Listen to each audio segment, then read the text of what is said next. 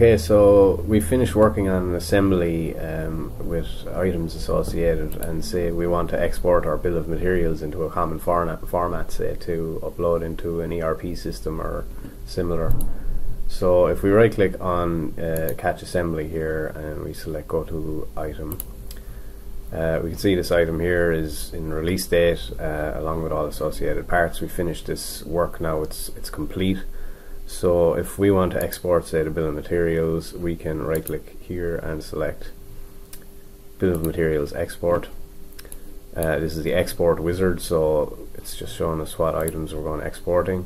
We have a choice of different types of file formats that we want to export to, so let's say CSV, comma separated value file format we're going to use.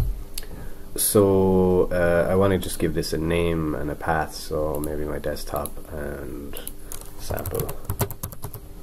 So here we go, and if I hit next, so this is the fields that we're going to exporting to this file. So if we want to choose stuff like number, we can drag and drop over here. Number is already there. Something like material,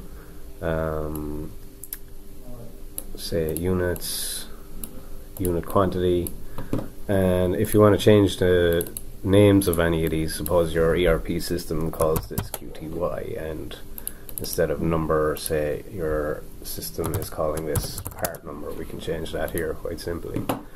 So then we just hit export. It's just giving us a view of our final product, and if we just hit finish, then so this is the finished result.